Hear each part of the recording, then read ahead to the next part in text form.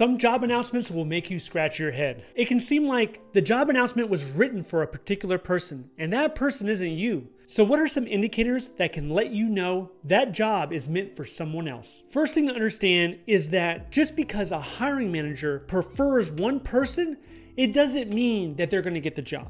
A lot of times, that individual might not even make the cert, the hiring certificate. So in that case, the best qualified is picked. Take this for an example. There was this guy who was tapped on his shoulder and say, hey, this job is for you. This is your promotion. Make sure you apply for it. And he applied. It was from GS12 to GS13. He applied for that job, but he wasn't referred.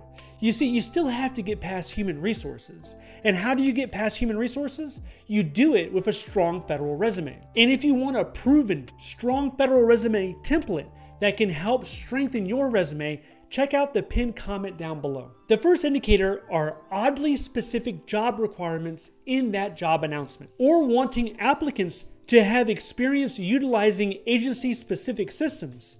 You wouldn't have that experience unless you worked in the agency in the past. Check this out. This is for a DoD job announcement for a management and program analyst. Now it says open to the public, but when we scroll down and look at the qualifications, they want someone that has 5 years in special operations related to chemical and biological environments. Not only that, but they want somebody with EOD experience, which is explosive ordnance disposal. Okay, let's take a step back. Let's be realistic with this. How many people actually served in the military? If you Google it right now, the number is 6%. Out of that 6%, how many people in the military have experience in special operations? It would be 2%. 2% of the 6%. So we're talking about a tiny segment of individuals.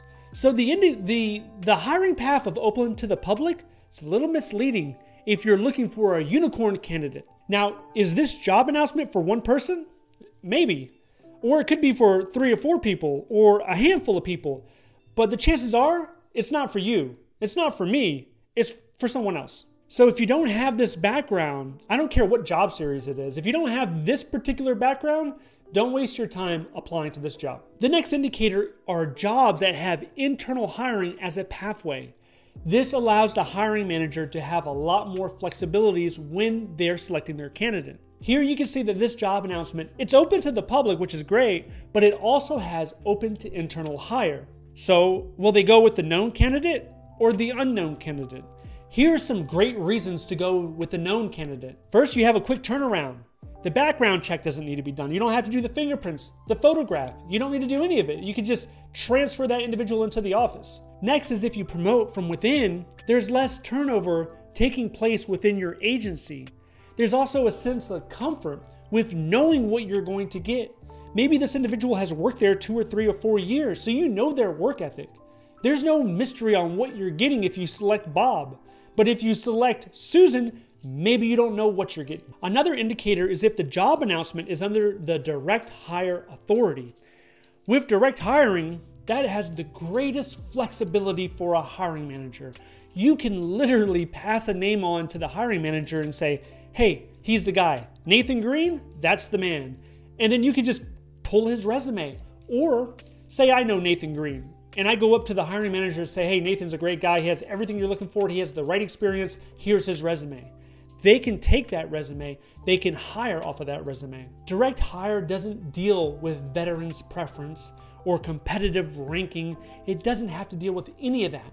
Now, not anyone can do direct hire either. That authority comes from OPM. So if an agency needs it, then they have to request that authority. This can work in your favor to help expedite the hiring process, or it can work against you if someone's already in mind. If you want to find these positions, interestingly enough, there's no filter. So if you actually want to find these positions, you got to go to the search bar, type in direct hire, click search, and after that, scroll down, you'll see the positions that fall under direct hire. Next is there's a very short window to apply. Okay, when I talk to people, this is the most common reason why people think someone else is in mind. When they see a job announcement only open for a few days. When you go to USAJobs.gov, you'll see job announcements that are open for 12 months. You'll see some that are open for 6 months, sometimes maybe a month or a couple of weeks. Then you will come across job announcements that are only open for 3 days, or it'll say the first 25 candidates or the first 50 candidates will be considered for this job. And most people, when they think about this, is why are you limiting yourself? Why are you limiting yourself for the first 50? Maybe the best candidate is number 51 or number 101. And what you have to understand with this is that if the agency has a job announcement open for a month, instead of 50 applicants, they could have 500 applicants. And maybe that position is an urgent fill. They're trying to get someone in there quickly and they don't want to shuffle through 500 resumes. And think about the average resume, 5 pages. So now what are we talking about? 2,500 pages that they're reviewing just to find one person that can do the job? So with the short window, yeah, you can make a case. You can argue and debate and say, yeah, 3 days or the first 25 candidates, someone's already in mind. But truthfully, you will not know. You know how you'll know for certain if a job announcement is meant for an individual? You will know when the hiring manager tells you. If you're a federal employee, you're walking down the hall or after a meeting and you're talking with the hiring manager, maybe you're sharing a cup of coffee, and the hiring manager says, hey, I know so-and-so knows so-and-so, and I want them to get this job. You might hear it casually mentioned like that. You might hear it in passing.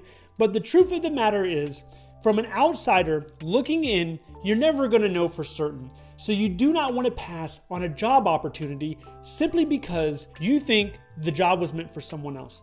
And there's a reason why people grasp to this thought. First, it happens. Yeah, it does happen. But another reason is people do not have strong resumes and they're applying. They apply a dozen times and they think the system is fixed. It's a rigged system. They have no shot. So they just quit trying and they go work whatever other job, their backup job, whatever it is.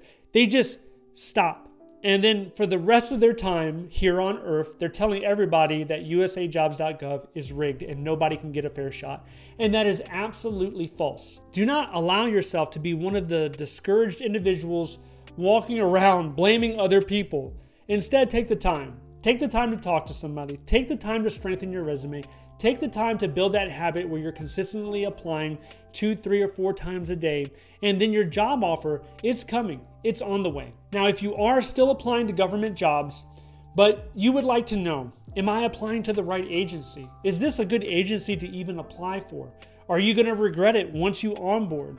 Well, a list came out recently that ranks all the agencies from the best to the worst. And if you're interested in that list, I want you to watch this video next. If you would like to see more videos like this, please click like and subscribe. Thank you so much for watching, and I'll see you in the next one.